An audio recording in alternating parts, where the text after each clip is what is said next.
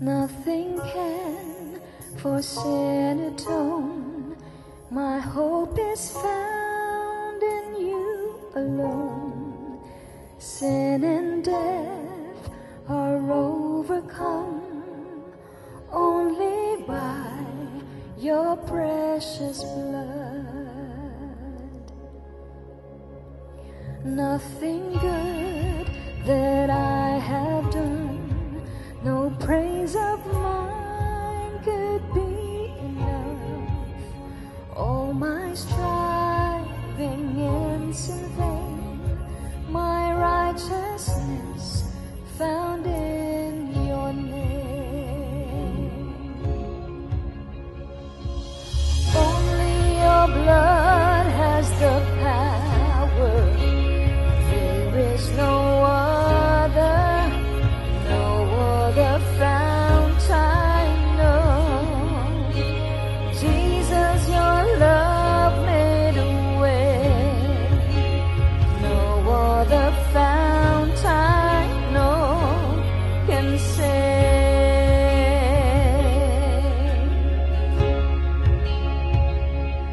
For my pardon this I see, the Lamb of God, my victory, held defeated by your love.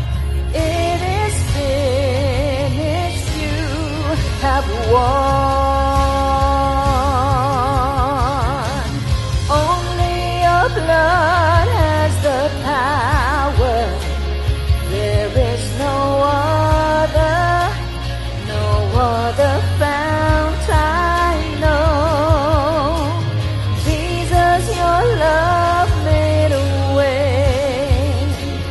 No other fount I know can save. Oh, precious is the flow. Oh, it washes white as snow. No other fount I know. Nothing but your blood. Nothing but your blood. Oh, precious is the flow.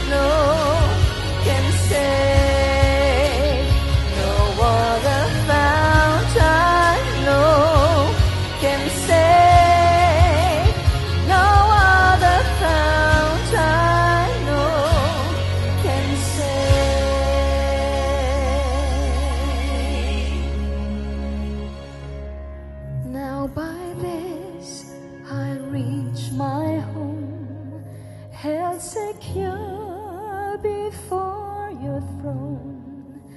This is all my hope and peace. The Son of God poured out for me.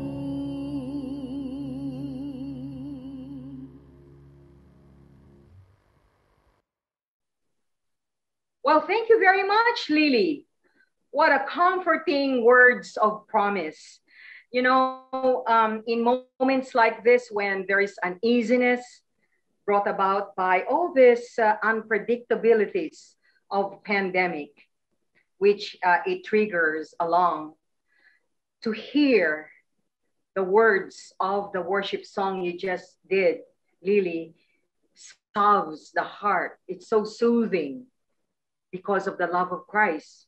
and we're empowered by the Spirit of God to even have that grace to appreciate it. Thank you very much, Lily. How about beginning this morning with a word of prayer? Father in heaven, once again, we truly thank you and praise you, Lord, for this privilege to once again serve you and worship you. Today, Lord, our speaker, Mildred, we lift her up to you, Lord. Thank you for anointing her. Thank you for the opportunity given to her in equipping her to lead us to the journey of this story of the great encounter. Lord, thank you for the empowerment.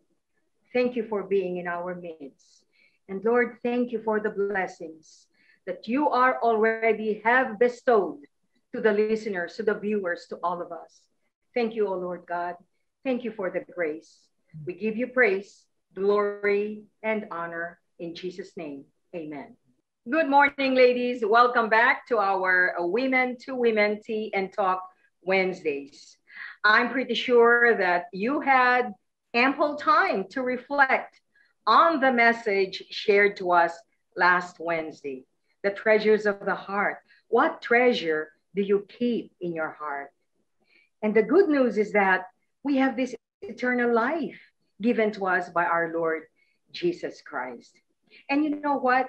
It reminds me, Prophet Isaiah said that no eye has seen, nor ear has heard, nor heart received the things of God's precious things to those who love him. More so, if we truly love the Son of God, his treasure preserved for us, whom we become heirs, are beyond imagination. You believe that, ladies? So what a very, very hopeful promise. And we have to live up to this. But wait a second, I am not here to speak, and I will not preempt our speaker today. So without further ado, today, our speaker will share with us one of the great stories in human history, and that's the great encounter. Before anything else, let me call on our sister in Christ, Mildred Rimando. Take it away, Mildred. Hi, good morning, beautiful ladies. I hope and pray that we are all fine and doing good by God's grace, even in the midst of this challenging situation. We have been in this series, What Matters Most, and I hope we have been learning a lot from it so far. We've gone through 6 sessions already, right? For the past 2 months. And today is our 7th session. I entitled it, The Great Encounter. But before we dive into the Word of God, let's offer to Him our time together. Let's pray. Our gracious, loving Abba Father, we just want to praise and thank you for this day.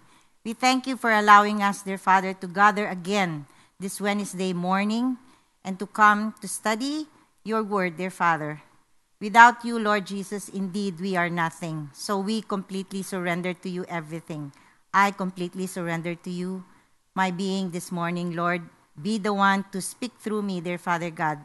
Let your Holy Spirit be the one to encourage each and every ladies here who are listening today, dear Father, to really come to you and find their hope and courage and meaning of life in you and in you alone. As we come to your word this morning, dear Father, as we study the life of Saul who became Paul, Lord, we pray that you will all encourage us, that indeed, truly, our hope can only be found in you. We love you, Lord Jesus. We commit to you this time now. In Jesus' name we pray. Amen. So, in my talk today, I would like to share 3 points with you, my dear ladies. First, salvation is God's gift. Second, full surrender to Jesus Christ, God Himself leads to salvation. And the third is, salvation leads to a new person, a new life in Christ. In our lives, we encounter a lot of things. It can be as simple as daily chores, meeting new friends, or could be once in a lifetime kind of experience like this ongoing pandemic. In fact, an encounter can be uneventful, but the impact can be lifetime.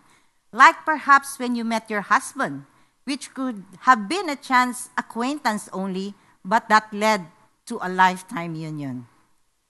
Certainly, there were several encounters we had that changed the course of our lives.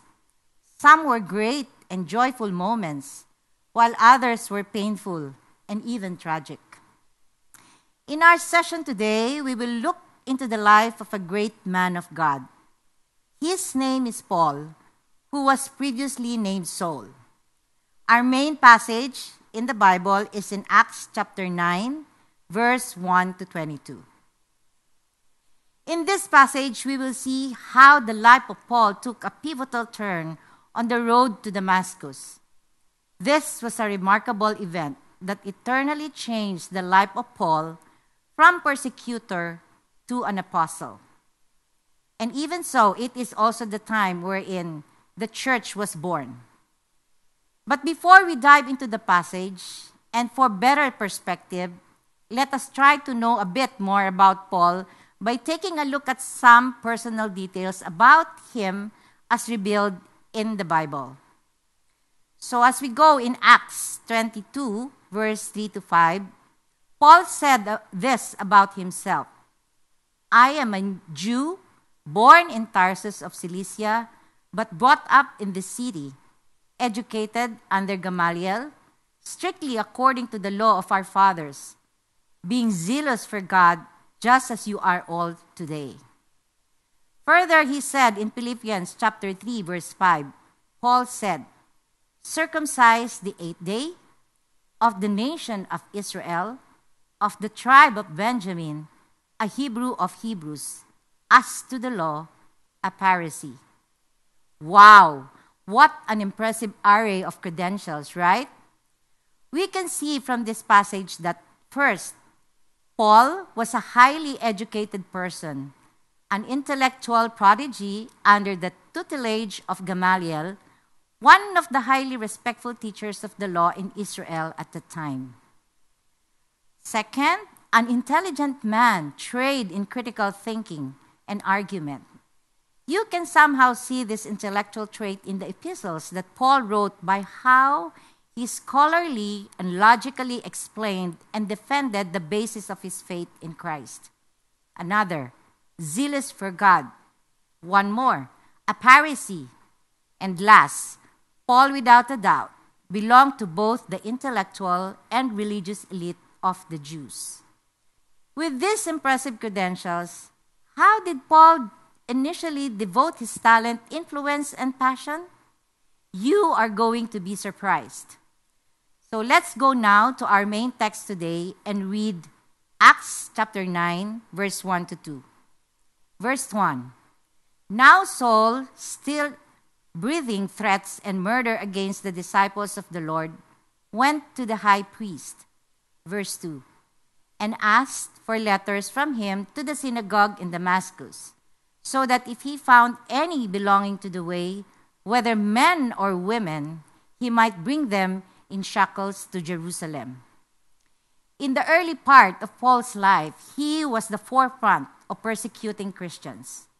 Persecution of Christians was at the very core of his being. He was responsible for the death of many believers.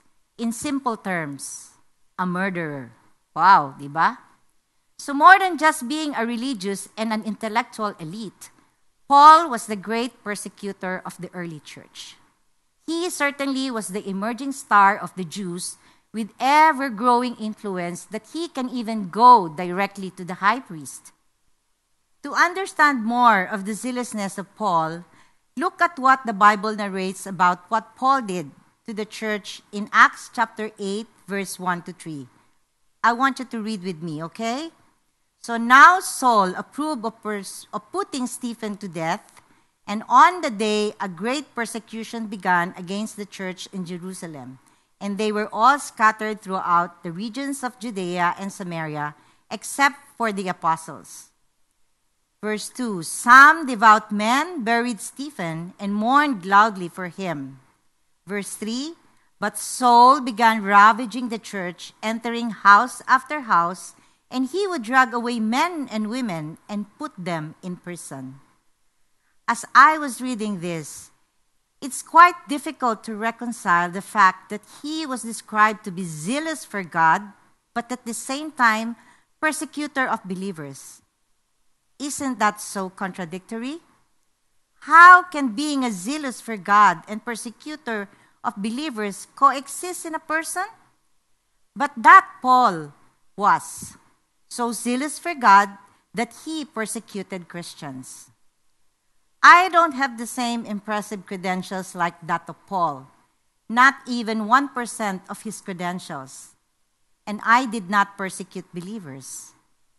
But I was once prideful in my religious heritage in the sense that I consider myself quote-unquote Christian, since I grew up in a religious environment and practically and literally grew up in a church.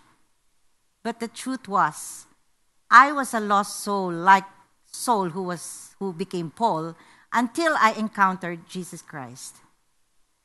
So continuing on this passage, on the road to Damascus, something extraordinary or supernatural happened. So let's go to Acts chapter 9, verse 3 to 5.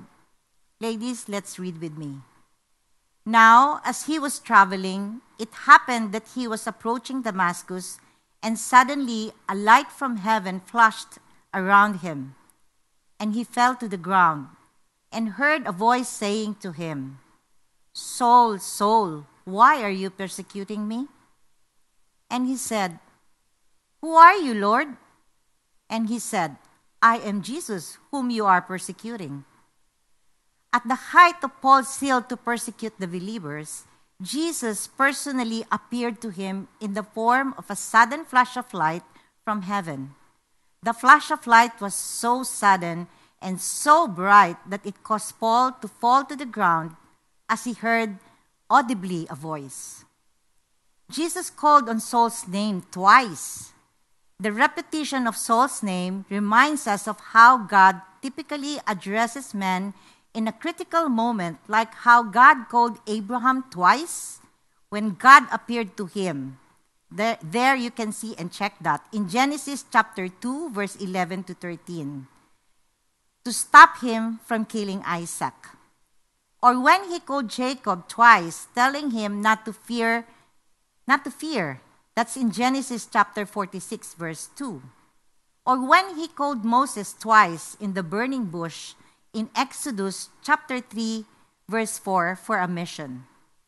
This is indeed the critical moment in Paul's life, the turning point. That's why I entitled our session today as The Great Encounter. Without wasting any time, Jesus made a direct question to Paul.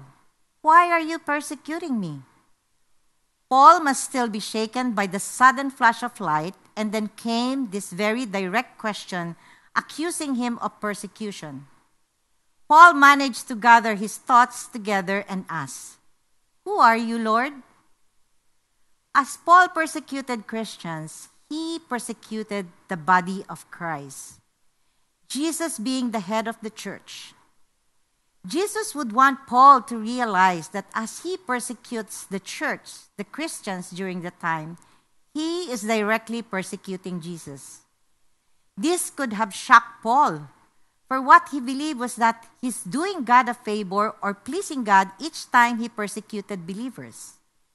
Remember, it was said of him that he has a zeal for God. Such zeal was not based on the truth at all.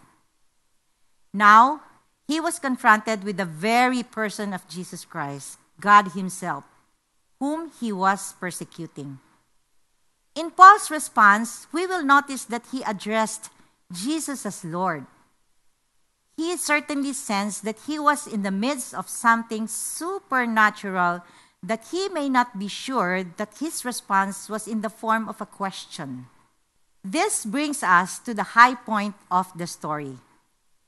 I like this part because after witnessing Paul having this seemingly unhampered way in doing all the terrible things to persuade the church, Jesus finally caught up with Paul, stopped him blind on his track, and authoritatively introduced himself. I am Jesus whom you are persecuting. Wow! Can you imagine? Tayo kaya ang biglang magkaroon ng ganong encounter? What would we respond? Or how would we respond in such kind of an encounter? It was Jesus, he said, I am Jesus whom you are persecuting. While meditating on this, it crossed my mind on how Jesus would introduce himself to me when I met him. Let's take out the word persecuting and replace it with our own situation. What would it be? When he said, I am Jesus whom you are blank. Try to put a word in that blank in your own words. What are you going to put? Or what are you going to place in the blank? I came across some examples like, I am Jesus whom you are ignoring, disobeying, maligning, or loving, defending, obeying. So, it's up to you. Just put that description, whatever description you want, in that blank. Paul did not have the chance to talk again as Jesus immediately gave him instructions. So we will see that in Acts chapter 9, verse 6 to 9. Verse 6, but get up and enter the city, and it will be told to you what you must do. Verse 7, the man who traveled with him stood speechless, hearing the voice, but seeing no one. Verse 8, Saul got up from the ground, and though his eyes were open, he could see nothing. And leading him by the hand, they brought him into Damascus. Verse 9, and for 3 days he was without sight, and neither ate nor drank. Shortly after Jesus responded to Paul that he is Jesus whom he is persecuting, Jesus instructed Paul to enter the city, and it will be told to him what to do next. His travel companions were in awe as they heard the voice of Jesus, but they cannot see him.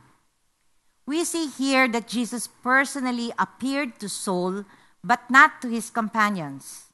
Only Saul understood what was spoken to him by Jesus. Isn't this so amazing? A very exclusive and personal appearance to Paul, or Saul at the time. As soon as Paul got up from the ground, now blind, he was brought to Damascus, and there he fasted for 3 days. As he fasted for 3 days, Paul fervently reflected on this great encounter as we see him praying later in the next verses. And the Lord started to prepare the heart of Paul for the purpose he planned for the life of Paul. This is our first point. Salvation is God's gift.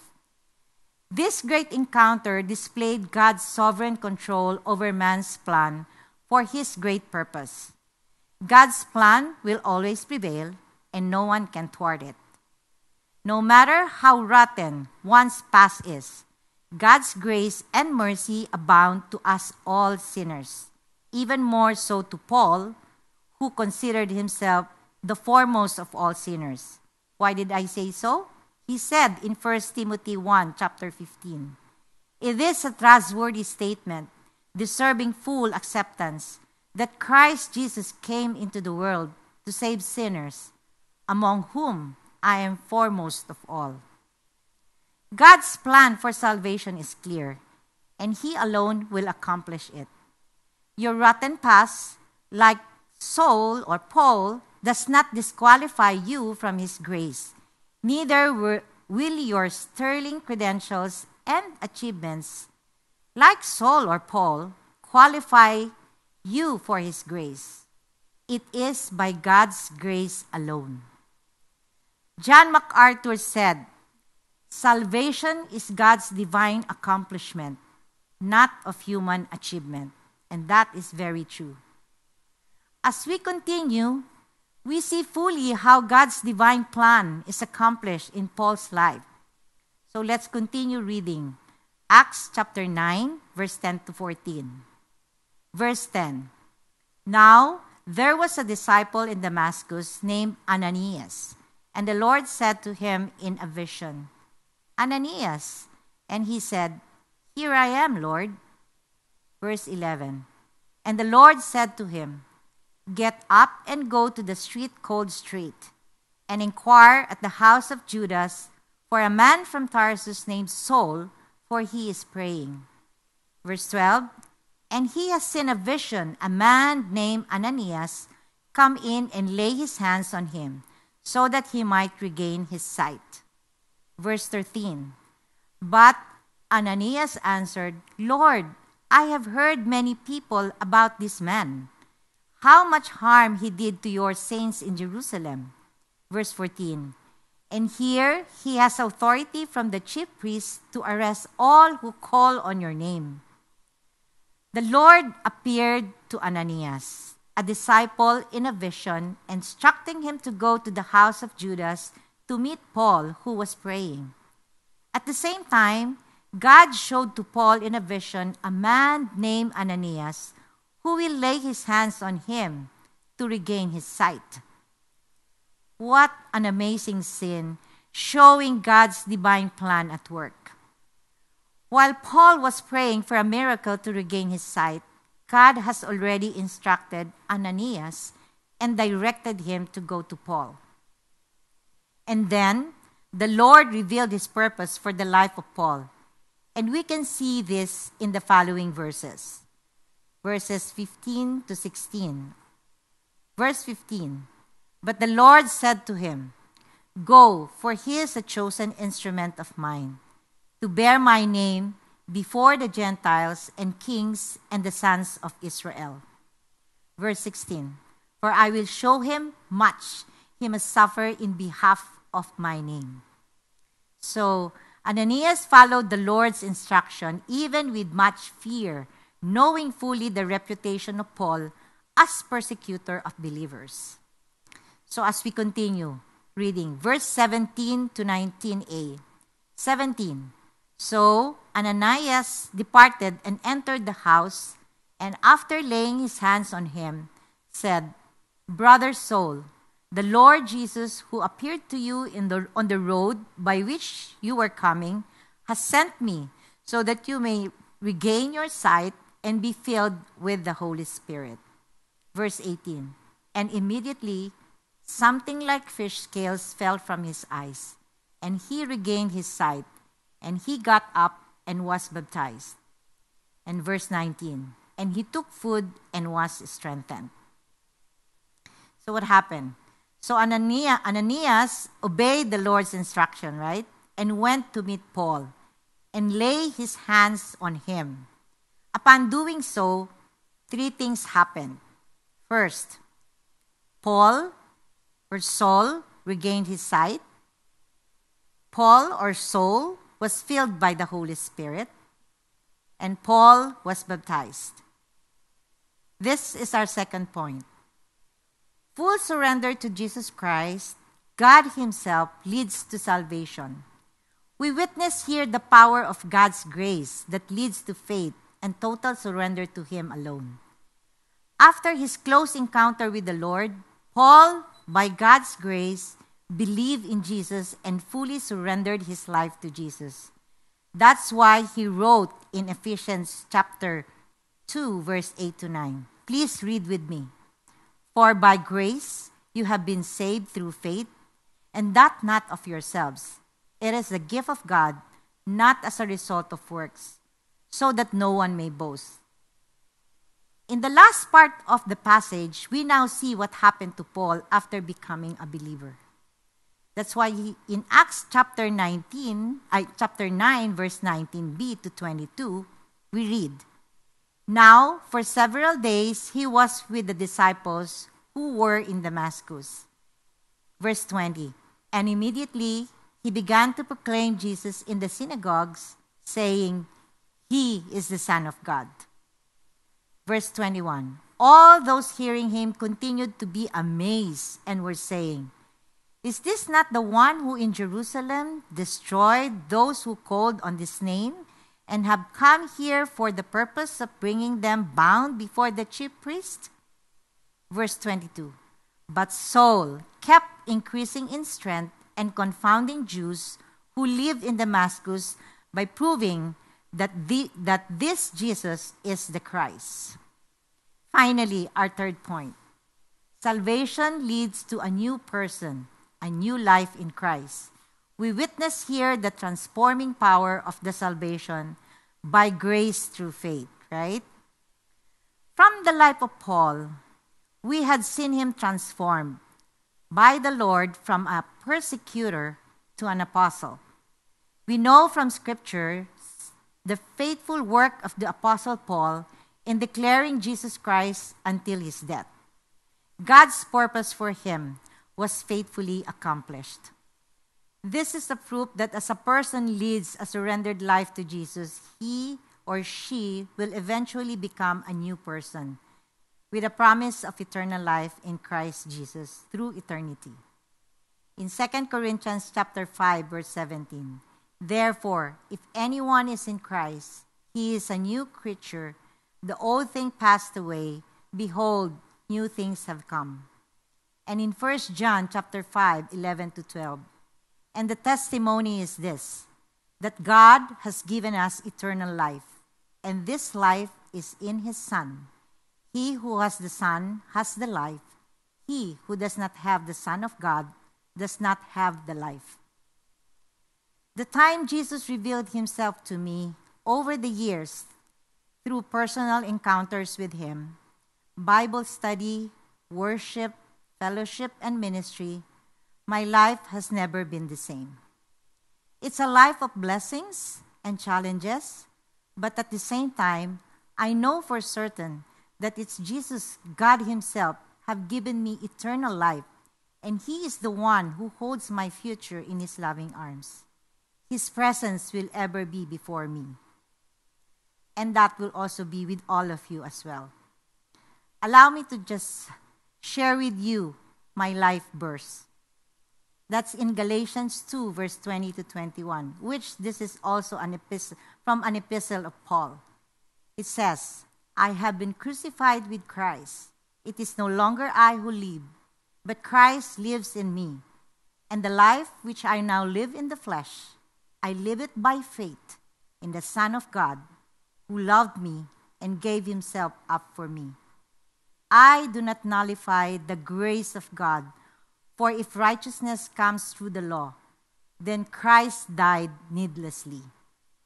I fully understood I live and have my being only in him alone."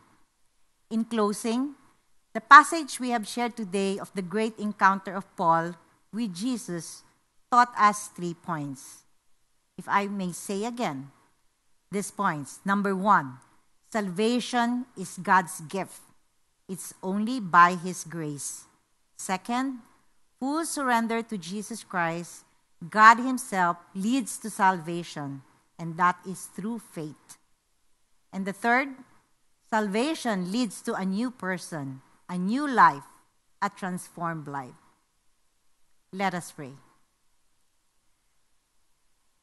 Oh, gracious, loving Abba Father, thank you so much for reminding us that truly indeed, salvation is a gift that only comes from you.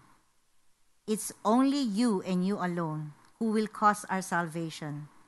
So Lord, help each and every one of us here who are already your children and those who are not yet your children to really hear your voice and really come to the truth by going into your word, by diving into your word, Lord Jesus, so that they too would encounter who you are, what you have done, and the greatest thing, O Lord, that you are our sovereign God, our Lord and Savior, who loves us so much and who wants each and every one to be saved. So Lord, speak through your word And as we go from here, Lord, help us to be reminded that truly indeed salvation comes from you alone, because you are the only way, the only truth, and the only life.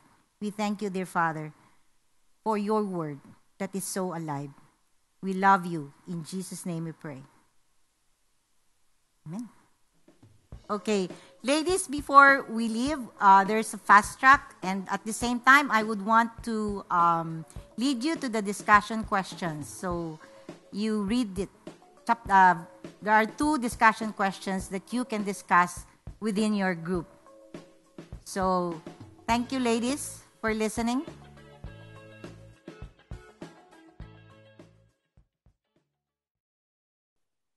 I am truly blessed, Mildred, with such explanation. Thank you.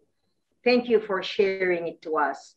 You know, Mildred, I have read many times, heard a lot about Apostle Paul. But did you know that while you were speaking, while you were sharing, the passion I could feel, and I was just awed and glued onto the message you shared with us. And to further bolster the enlightenment that you already shared with us, Mildred, you know, I like to point out you made 2 polarizations in your statement. You made mention that the person's noxious or corrupt experience in life does not automatically disqualify him from God's grace. Meanwhile, you also heightened the fact that man's achievement, a very impressive one, monumental as that, does not necessarily for this person to be given God's grace. Will you go ahead and clarify these 2 polarizations, Mildred? Yes, Malu, that is a very important point about God's grace of salvation, that our salvation is purely God's gift. For example, Zacchaeus, from defrauding the people as a tax collector, he encountered Jesus and became a believer. On the other hand, the rich man who did a real good work and became rich and claimed he followed all the commandments, but was dismayed when Jesus asked him to sell all his properties and to follow Jesus. Our grave sins in the past do not deter our salvation, nor our being good or religious merits our salvation. What matters is that we have a personal encounter with Jesus and that we believe and surrender our lives to him. That's why in John chapter 1, verse 12, it says, "But as many as receive him, to them he gave the right to become children of God, even to those who believe in his name." His death on the cross paid all our sins, past, present, and future.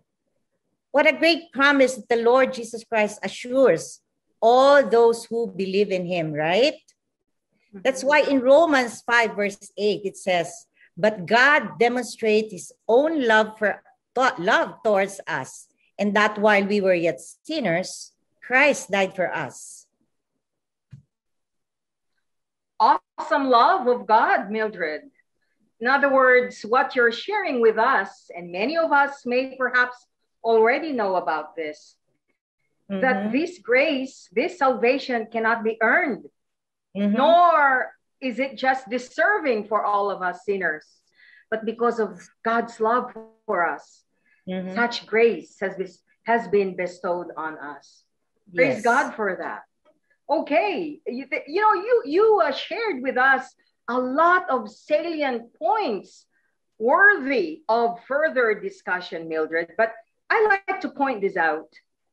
You also said that there is that transformative power where a man saved by Jesus Christ will definitely have a new life. Explain this to us. How is this enhanced? What is this new life? Yes, Mildred, please. Okay. You know, a person who has a personal encounter with Jesus will attest really to the transforming work of the Holy Spirit in her life.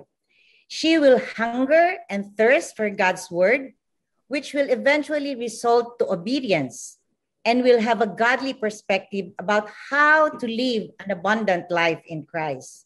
That's why there's a verse in the Bible that says, John 10:10, the thief comes only to steal and kill and destroy. I came that they may have life and have it abundantly.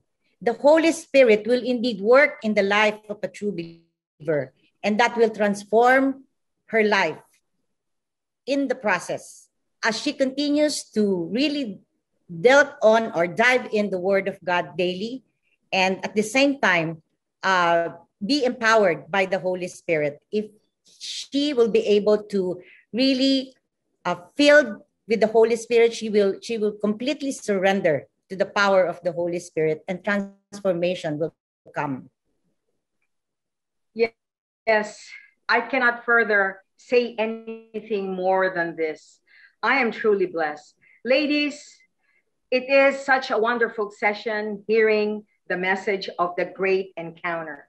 We all know that such encounter by Paul is amazing, awesome, well read. Apostle Paul is the looming character in the book of Acts, right, Mildred? And very true. Yes, very he dominated the whole thing. So encouraging. Apostle Paul said, follow me, because he followed Christ. Exactly. So there, ladies, if you are blessed, thank you, Mildred. I am very, very blessed. And I'd like to spur and encourage our viewers today. So ladies, I'm sure you have been blessed. And if you think you have been blessed and are blessed and were blessed, don't keep it in your heart. Share it with your friends, with your loved ones, with your relatives. And if you think you feel a little bit anxious because your loved one is not with you today and you wanted them to hear it, don't fret, right, Mildred? Because yes, we have our Facebook, right? Facebook page and our YouTube. Yes. And aside from this, right, Mildred, we have all the messages stored up in those links, right? Correct. And that's correct. You can have your unlimited time and best time to relax and listen and be blessed by all the messages that the W2W has prepared for all of you. Now, Mildred is basically the penultimate speaker, meaning second to the last speaker. It is not enough for now. There will be more. And you know what they say? The best is saved for the last. But of course, everything is best, what you have heard. And this is going to be viewed and shown on, Mildred, you know the date? June 16. Yeah, that's right. That's June 16. Yeah. And yes, do not miss this, because our speaker is one who is very interesting and very knowledgeable on that topic. Mildred, do you remember? Do you remember the title? It is God's unchanging love. If you think you have seen this great encounter, now watch, see, and feel the unchanging love of God to be shared to us by our sister in Christ, Cindy Soriano, on June 16. Save the date and don't miss it. All right? And before we close, and listen to this, ladies, the discussion questions shall be flashed again on the big screen. So you will have time to do that. And right now, why don't we close in the words of prayer? Father in heaven, you are our amazing God. Thank you, Lord God, for the love that you have given us, that you have sent your only begotten Son to die for us, to be the propitiation for our sins. Thank you for the model that you have sent us, the life of Saul, who at the end has been transformed and now known as Apostle Paul. Lord, He spurred us. He galvanized us to go ahead and follow Him because He followed you. Father, thank you for being in our midst. Thank you for the empowering of the Holy Spirit. Thank you for the renewal, Lord, for those who love you and who call upon your name and who believe you. Father, thank you for the transformation. Lord God, we love you and thank you for the blessings. We give you praise, glory, and honor in Jesus' mighty name. We all say amen, amen, and amen. Amen. Thank you, ladies. Mildred, we appreciate it. Thank you so much. Thank you. To All God right. be the glory. Ciao, ladies. God bless. Bye. Bye.